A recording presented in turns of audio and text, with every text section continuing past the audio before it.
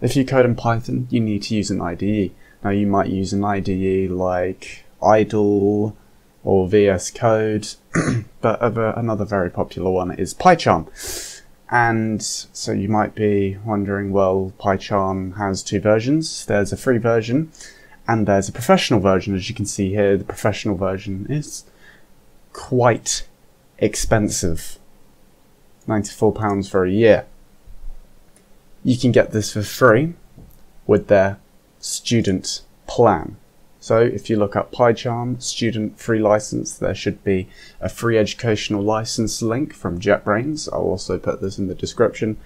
And all you want to do is select apply now and just say you're a student, your email address, but make sure it's the one from your school. So your university email address, or if you don't have one, then you might not be accepted for this. Once you've applied, you should sign up for your account and then you'll have a free license.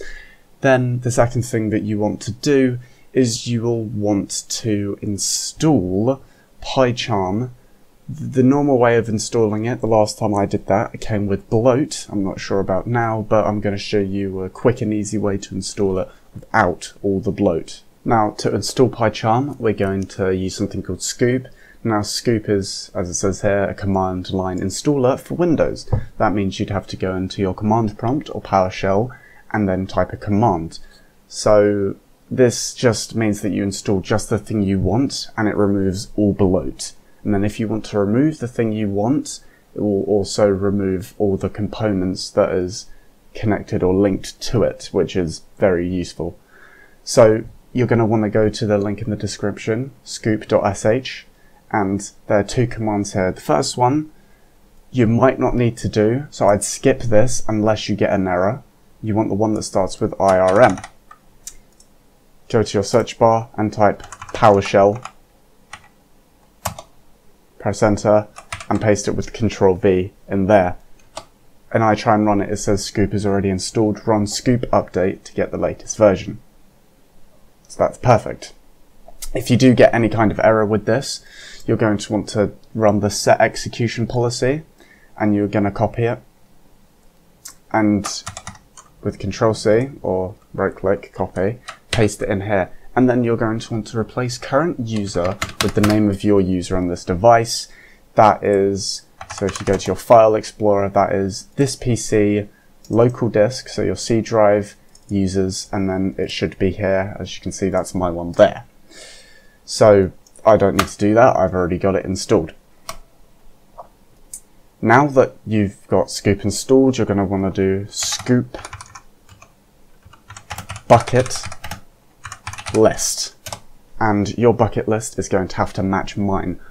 When I installed it, I only had main, so you're going to have to do scoop bucket add extras.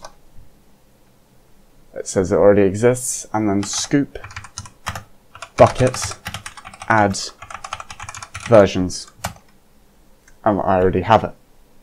Once you've done that, you can actually install PyCharm. So you want to do scoop search PyCharm, and it will search the entire database for PyCharm. So you've got versions bucket and extras bucket. You've got both of them. I would go for the early access program mainly because I just, you know, you get newer features sooner. And you want to go for PyCharm Professional. That's important. So copy that with Control C and then do scoop install PyCharm Professional. It will update Scoop first and then it will install. I'm not going to install it because I have it, but you'll have to run through that. Once you've got it, you can just look up PyCharm here and you've got it, PyCharm Professional. You're going to have to sign in first, but once you've signed in, it's easy. You've signed into your account and you've got it there. You can also, there's a bunch of things like plugins and stuff, but you can create a piece of code and then just run it with the little thing there. Boom. So as simple as that. Hope you can use this.